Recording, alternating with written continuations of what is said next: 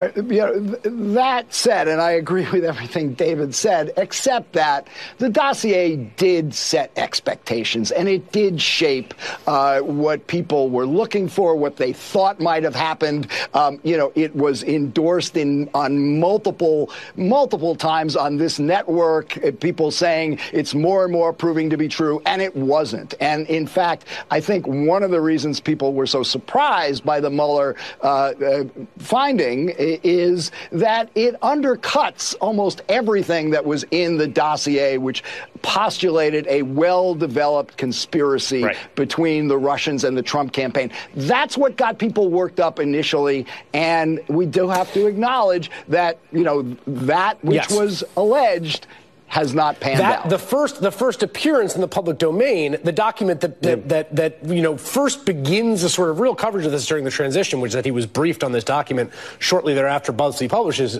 postulates in a series of memos both a well-coordinated attack by the Russians, but a back and forth between between Trump world and the Russians, and that's the introduction to the notion of what happened. That then you're right, I think sets a framework. And can I just make one more point, Chris? Because a lot of this was. We did see, some of us did see, just in the court filings that Mueller was making. Take the Roger Stone indictment. Everybody got all worked up about the fact that the Trump campaign was trying to use Stone to find out what WikiLeaks had. Well, go back to what the original allegation was in the dossier. It was that it was all a well-developed conspiracy, and the Trump campaign was in on from the beginning.